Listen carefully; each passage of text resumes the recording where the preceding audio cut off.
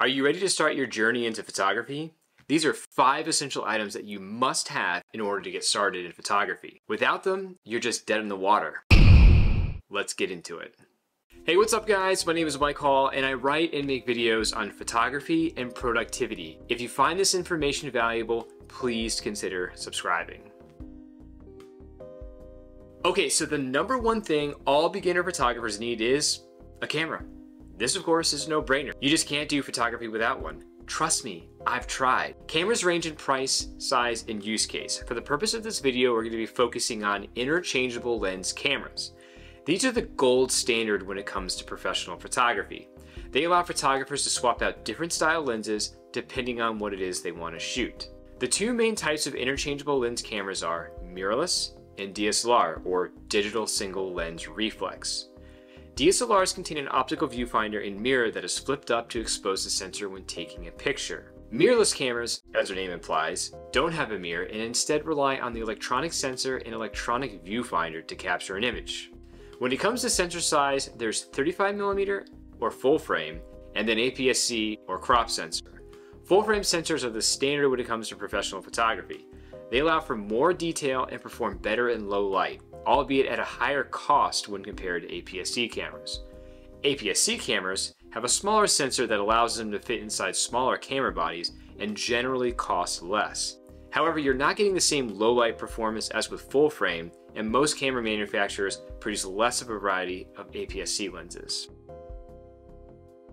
Interchangeable lens cameras require a lens be attached to the camera in order to function.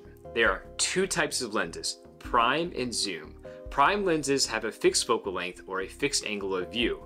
For example, a 16mm lens will be able to capture a wide field of view, whereas a 300mm lens will have extremely narrow field of view. Zoom lenses have a variable focal length, which means they can be zoomed in and out from various fields of view. For example, a 24 to 70mm lens can be shot at all focal lengths between 24mm and 70mm. Prime lenses are typically faster than zoom lenses, which means their aperture value, or the amount of light allowed through the lens, is greater than what is allowed through zoom lenses. Most prime lenses average on the high end around f1.4 or f1.8, allowing for that blown out, bokeh background look. The best zooms, on the other hand, only allow f2, f2.8, making them slow in comparison. The main advantage of zoom lenses is that they allow for more versatility since they cover multiple focal lengths and reduce the need to carry around multiple prime lenses. No one really gets excited about spending money on memory cards, but you just can't take photos without them. Most, if not all, cameras do not have built-in storage. Your camera requires a memory card so that you can save images. Cheaper, more consumerist cameras have at least 1 memory card slot, whereas higher-end professional cameras will have 2 for added redundancy. The 2 main card types are SD or Secure Digital and CF Express or Compact Flash. Memory cards are rated by their read-write speeds and storage capacity. The faster the write speed, the faster your camera is able to store pictures. Fast writing speeds are ideal when you need to take many pictures all at once, like with sports action and wildlife photography. Once you've taken your photos, it's wise to get them in some sort of photo editing software. This allows you to fine-tune the images to your liking.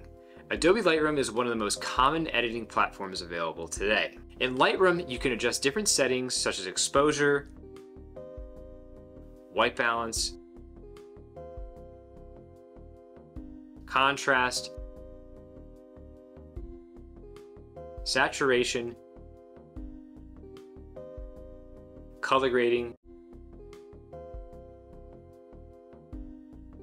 crop,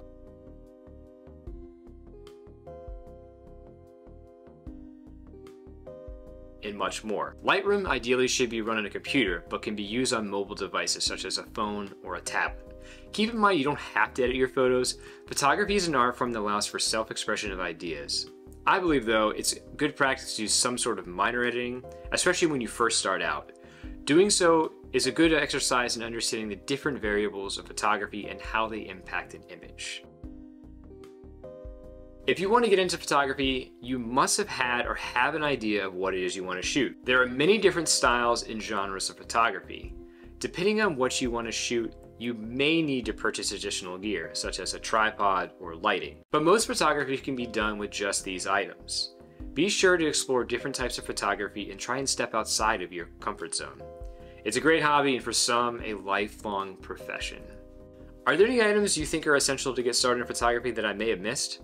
If so, leave a comment down below. If you like this video, please drop a like and consider subscribing. You can also check out more of my work on my website, theproductivephotog.com. See you guys in the next one.